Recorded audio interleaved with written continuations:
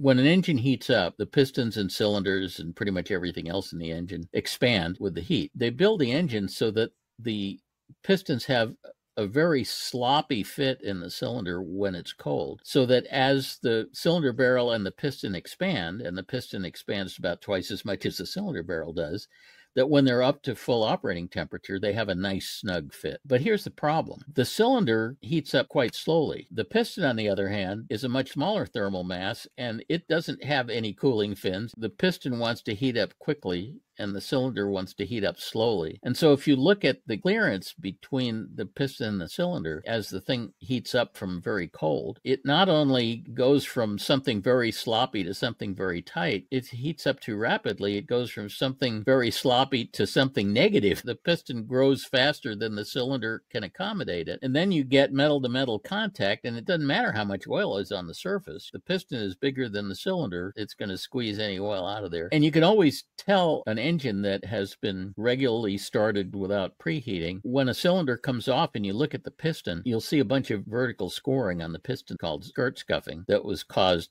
during this period. So it's really important to preheat, and it's really important to let the engine warm up nice and slowly, and it's really important not to go and apply full power to the engine until it's gotten reasonably up to temperature, so that doesn't happen.